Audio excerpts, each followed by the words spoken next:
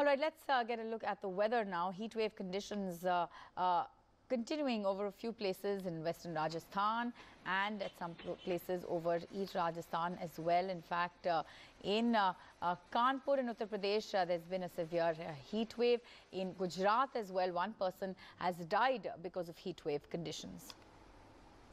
My colleague Divya now joining us for more on that. Divya, heat wave conditions in Gujarat for the moment. We're seeing temperatures there hover at about 45 degrees.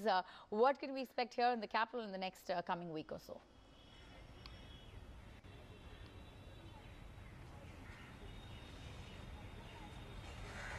Yes, Barney, the situation is really bad as far as Gujarat's concerned, and like you mentioned, the temperature there is almost 45 degrees. The situation there as well as in Rajasthan is pretty bad.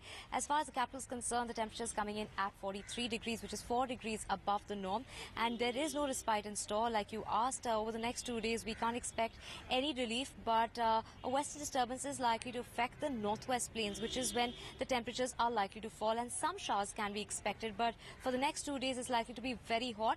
Heat wave conditions are prevailing in Gujarat, in Rajasthan, in West Madhya Pradesh, as well as Vidarbha. Now, all these places, the temperatures up more than 5 degrees from what's usually expected there at this time of the year. As far as Rajasthan is concerned, a dust storm is at hand today as well as tomorrow. Those situations and those conditions are likely to be seen in Punjab, Haryana, Chandigarh, as well as Delhi.